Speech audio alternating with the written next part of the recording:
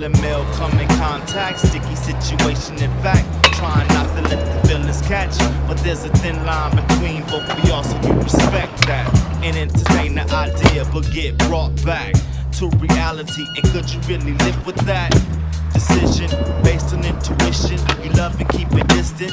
Hug and kiss and friendship. And ongoing kinship. Who was people to begin with disrespect?